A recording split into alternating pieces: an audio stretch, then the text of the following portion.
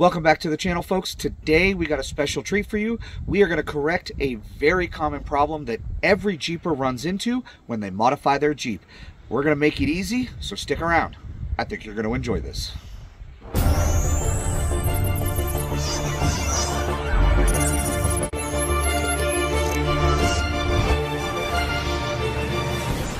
Welcome back to Jeeping for Beginners, folks. Once again, my name is Josh, and today, me and my daughter Harley are going to correct a very common problem that most Jeepers find when they modify their Jeep. But first, what are we working on today, Harley? We're working on my mommy's Jeep. It's called Shadow.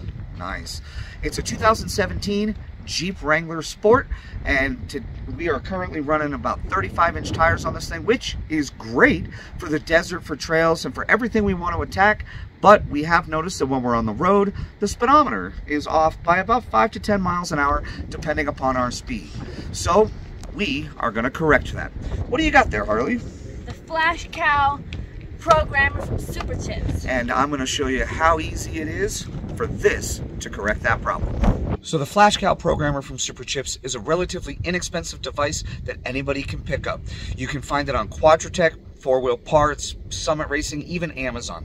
I always suggest picking up one of these when you start changing tire sizes or heavily modifying your vehicle. This way, when it pairs to the onboard computer, you can change the settings so the Jeep itself understands what it is that you've changed. It will fix the speedometer, it will correct the shift points, and it will even change the timing for your lights. To use this programmer is actually really easy. It's pretty much plug and play. All you got to do is just plug it in. So go ahead, Harley, plug it in. Okay, hold on. It uses the onboard computer, which is going to be your OBD2 slot. That is located on almost every Jeep on the left-hand side of the dash, right up underneath. As soon as you plug it in, the device will come to life and it'll automatically start to load. Bring it in, bring it in. Alright, so the first screen that comes up simply says press OK to select. So Harley's going to press OK. And then it says to turn the ignition on. So this is a step-by-step. Follow it closely. So Harley, go ahead and turn the ignition on, but don't start the Jeep. There you go. One more. There you go. Alright, now that the ignition is on, we're going to press OK. And then this will say attempting vehicle communications. It's going to go through a whole process of pairing with your Jeep. Now, the Flash Cow programmer from Super Chips is a one vehicle use. Once it establishes connection with the vehicle and programs the VIN, it only works for that Jeep. Now, once it loads, it's going to show you this screen, which says options, vehicle settings, service options, so forth. We're going to press the down arrow to vehicle settings.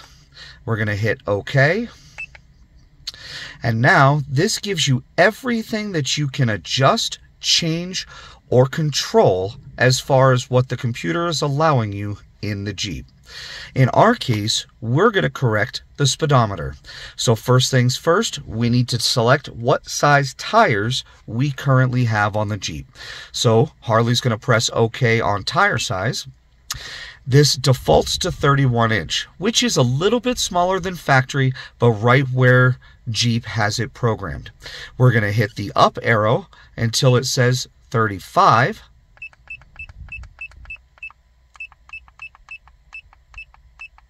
And that is our current size tire. So she's going to press OK to save the information, and it'll tell you wait as it goes through and reprograms the computer that's in the Jeep. While this process is happening, you may see lights flash or hear dings.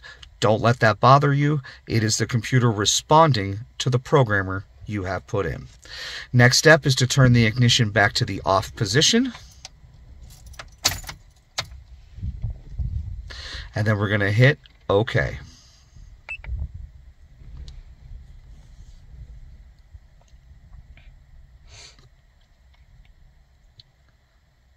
Depending upon the application, this could take up to 2 minutes for it to finish its programming. A few moments later.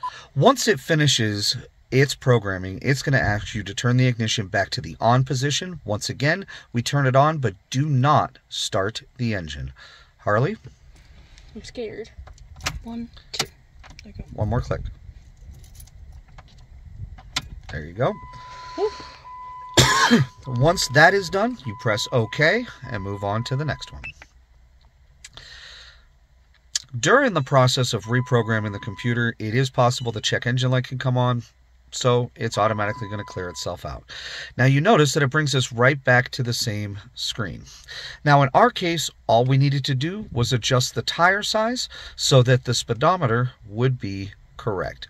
There are multiple other options that you can do, including controlling your daylight running lamps. You could also control your one-touch turn signals. On a Rubicon, it will also determine whether or not you can hit your lockers without having it in four-wheel drive, and so forth. But in our case, we accomplished what we needed to accomplish, so we are going to go ahead and start the Jeep. I know, that's plugged in. Yep, go ahead. Start it up.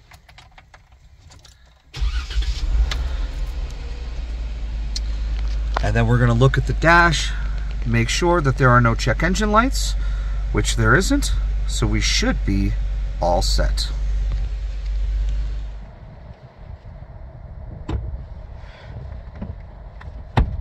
So how easy was that?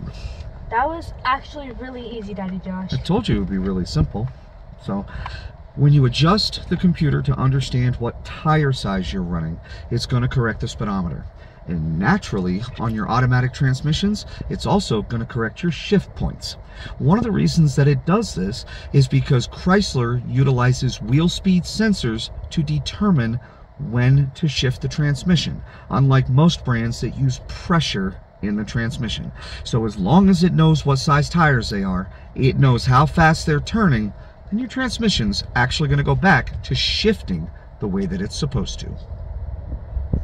Harley, that was easy. So what do you think?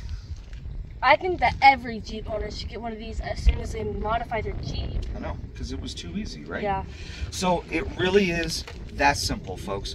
The Jeep has now been corrected, speedometer is going to be right, and we can go back to enjoying driving the Jeep. In the meantime, thank you so much for joining us here on Jeeping for Beginners. I know my daughter Harley and I really appreciate the support. If you haven't done so already, make sure to subscribe and keep an eye out for the next video that we put up here in just a couple of weeks. So in the meantime, stay safe, happy Jeeping, and we will see you next time. I took a breath. It was, yeah. Stupid wind. All Wait, right. if I do you think it'll hear me? Yeah. It'll fix the speedometer. It'll correct the shift point. You were almost on a roll there for a second. Okay. All right, take 6. 17. 17. Take 17. Okay. It'll change. Nothing. It'll change nothing. Try again.